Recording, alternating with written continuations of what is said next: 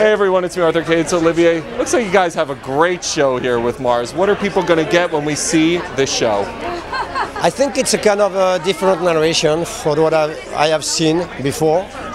This mix of reality, documentary, and fiction.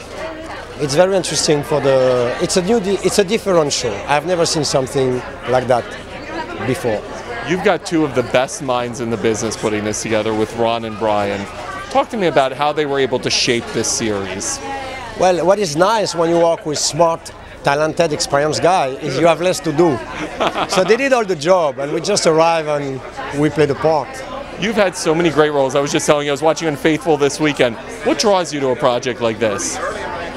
In this case, potentially it's a very interesting part because first, I've never played something like that, and I love to change. I love to play different kind of characters.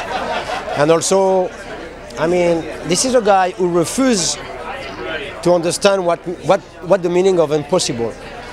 If it's impossible, he said, okay, great, let's do it. I love that. I love that too. I love to play characters like that. TV is so great right now, and you've done so many movies. I should retire. I agree, yeah. I've done my time. What do you think about TV, where we're at right now? It's a pretty cool time, isn't it? TV, since now a few years, it's very creative and very interesting. And for me, it's the same job. I mean, if I work on TV, on movies, or on stage, on theater, I'm still acting. So I'm fine. As long as I have to act, I'm good. My final question is, in real life, take a guess, what year are we going to put the first person on Mars? I had 2045. I dig it.